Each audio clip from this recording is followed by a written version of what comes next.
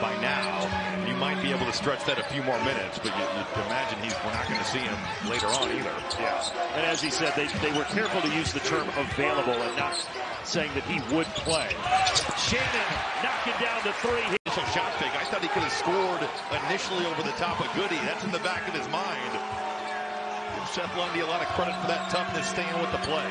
Lundy 3 rebounds away from a double-double already. Shannon on the crossover. Boy, he loves to do that, and he's having none of it. Jalen Pickett, first team all Big Ten, but he left that short. He's left a couple of shots short tonight. He's been a guy that can play 40 minutes and has done that multiple times. Went for 18 in the first half, but he's some tired legs. He's had an incredible season. He has left a bunch of shots short here tonight. Just an incredible season. He's over 2,000 points in his career, and there he finds a way like the YMCA. It's a 7-0 run for Penn State. I don't think you see too many guys like Jalen Pickett at the YMCA. No, if you do, you better run. Other than you, maybe.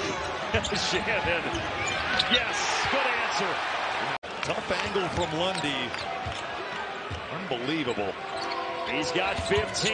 We're knotted, and we're not knotted anymore. Gets the second. Meyer.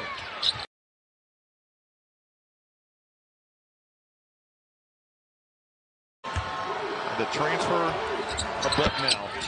Trying to put. He misses both. The door is slightly ajar for the Illini. Harris slipped.